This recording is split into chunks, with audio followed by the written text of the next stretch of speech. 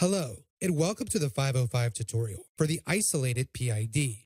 In this tutorial, we will review how to make dynamic adjustments to the isolated PID control. It is important for you to know how to do this so that you can tune your controller properly. PID refers to the proportional gain, integral gain, and derivative ratio, all of which are the adjustable and interacting parameters used to match the response of the control loop with the response of the system. The isolated PID controller can be configured to control any system process. Typically, this controller is configured and used to control seal gas or gland seal pressure, but it can also be used for any type of PID loop. To make PID dynamic adjustments, you must be logged in to the service or configure user level and operation mode. Refer to the Changing User Levels and Changing Modes and Languages tutorials to learn how to do this. To check the user level and mode, press Mode. The button for opening the isolated PID screen is located on the second Service menu screen.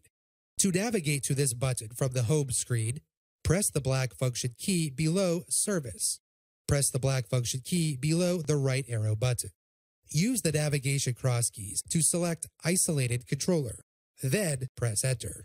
From the isolated controller screen that opens, you will need to access the screen that allows you to make dynamic adjustments. Scroll through the available menu bar options until you see the Dynamics button.